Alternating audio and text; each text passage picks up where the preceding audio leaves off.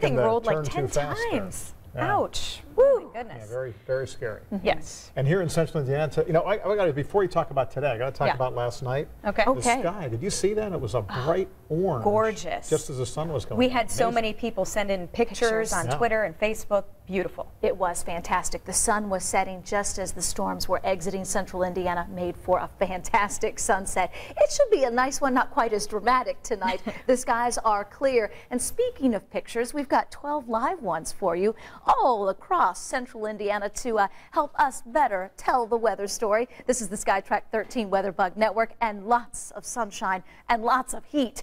For the second day in a row, temperature in the Indianapolis area at or above 90. Yesterday officially 91, today officially 90, and we're still sitting at 89 degrees. More importantly, if you're ready for a break from the heat, this is important. Wind direction now out of the northwest at 14 miles per hour. It's going to help transport that milder air mass that's up to our north and west, and that transport happens this evening. 64 degrees is the forecast low tonight in Indianapolis, 62 in Peru, 65 in Muncie, 66 in Nashville, 64 in Greencastle. Might start to feel that change later this evening. You're definitely going to feel it all day tomorrow.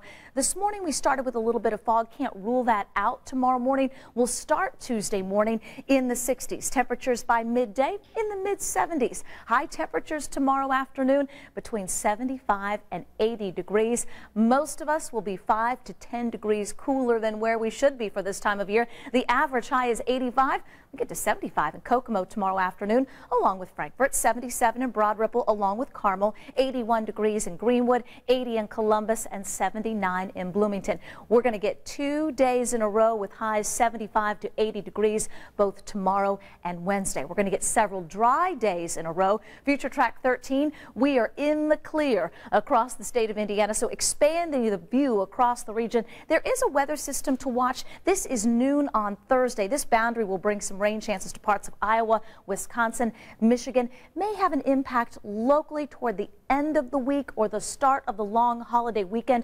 For now, we will include that chance for a couple of thunderstorms on Saturday. Between now and then, we focus on a milder weather pattern change. 80 degrees tomorrow, 78 on Wednesday, both Wednesday and Thursday mornings in the 50s. Thursday afternoon, just a bit warmer at 83. We warm to 85 on Friday. Friday into Saturday, we'll watch that weather system closely. Chance for a couple of thunderstorms. But right now, the majority of the long holiday weekend, more dry weather than wet weather. Warm too, with highs in the 80s.